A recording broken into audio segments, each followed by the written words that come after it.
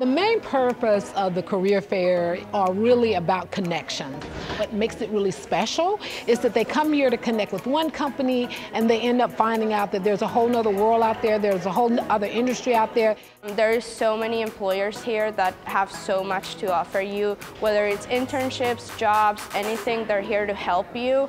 I always create business cards, that way you can give that to the employers and they have your information other than the reading paper that they have in there. UA's Career Fair allows you to come in and find something that best fits you, because we focus so much on trying to be the best fit for a business, but when you come into an environment like this, you get to be compatible with somebody. So you get to actually want to work with somebody instead of having to work with somebody. So that's the difference in finding a career versus a job.